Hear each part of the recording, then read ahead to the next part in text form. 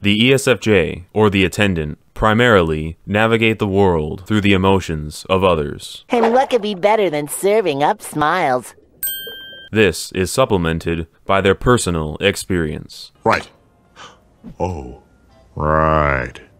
This combination leads the ESFJ to utilize their past experiences in order to best accommodate the feelings of others. Oh yeah, I thought we'd start off with soup and a light salad, and then see how we feel after that. They can be the most sweetest and caring people, always willing to help out. Now, how about I fix you some cocoa? No way. Cocoa's for wusses. Well, sir, if you change your mind, it's on the windowsill.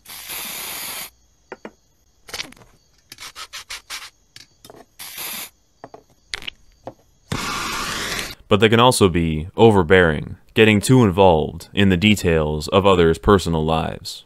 Do you know what today is?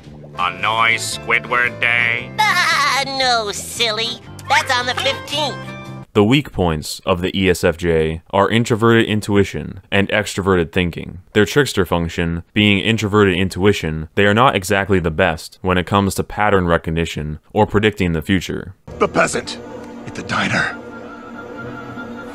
He didn't pay his check. Each new day is a blessing to the ESFJ. Their demon function being extroverted thinking, they may be unaware of how others think of them. I'm sure we're all going to be very good friends. That's likely.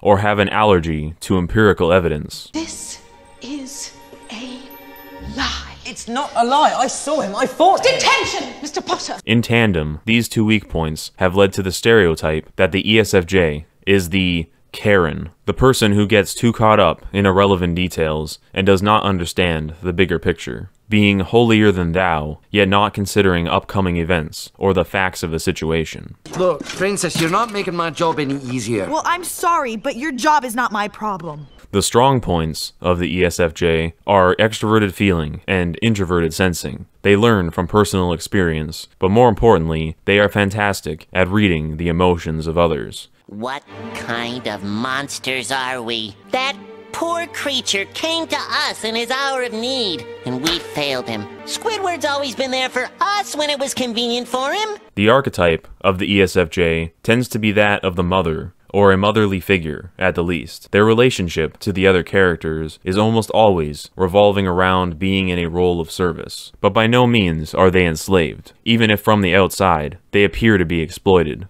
Hear that, Squidward? We get to keep working and working and working without ever having to go home. No, the ESFJ often enthusiastically embraces this role, often so giddy and excitable about their lot in life that it seems overly saccharine and sickening to those around them. And what could be better than serving up smiles? Being dead, or anything else. The character arc for the ESFJ involves discovering an identity. I lost something I couldn't live without. My identity.